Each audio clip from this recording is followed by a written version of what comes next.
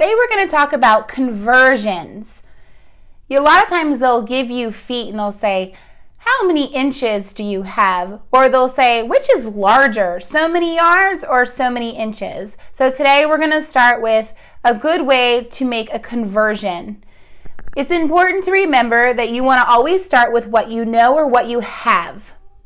You're always going to multiply by your conversion. A conversion is a standard. A standard is something that is preset. There's always going to be 12 inches in a foot or 3 feet in a yard, and you want to know your conversions and have them handy.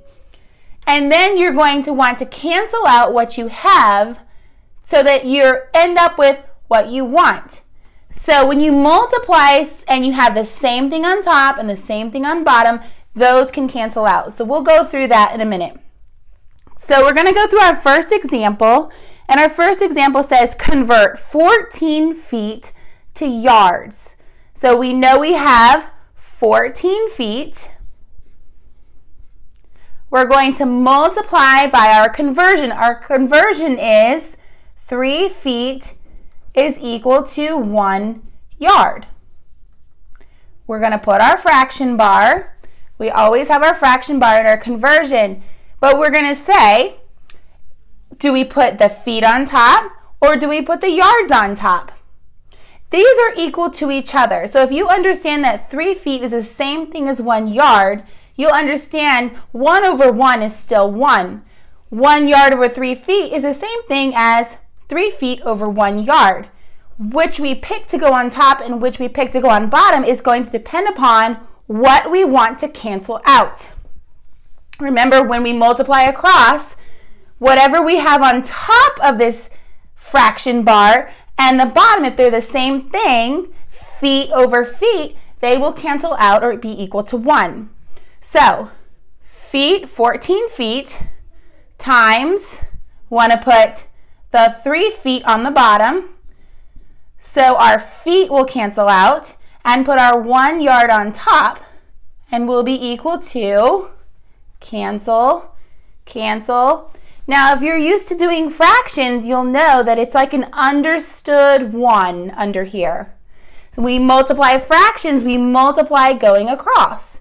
14 times 1 yard is 14 yards. 1 times 3 is 3. 3 goes into 14. A total of 4 times with 2 left over our 3, and we get 4 2/3 of a yard. Okay, we're going to try another one. This one says convert 3 miles to yards. So we start with what we have. We have 3 miles.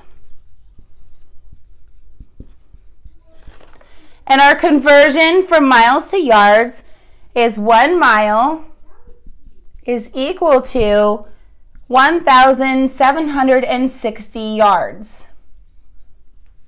So we're going to multiply fraction bar. What we want is going to go on top. We want yards.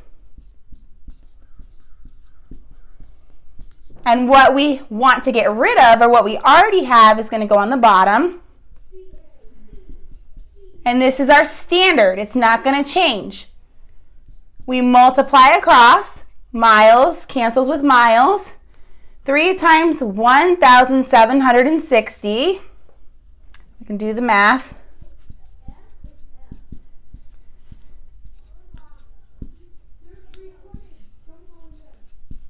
5,280 yards.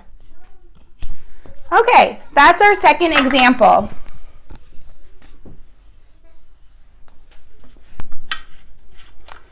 Now we're going to come to a question where they asked us to compare.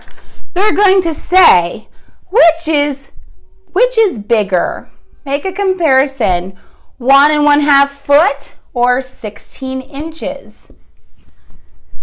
We can do it either way. We can turn everything into feet or we can turn everything into inches, but you have to have it the same in order to compare apples to apples or oranges to oranges, but you can't compare apples to oranges.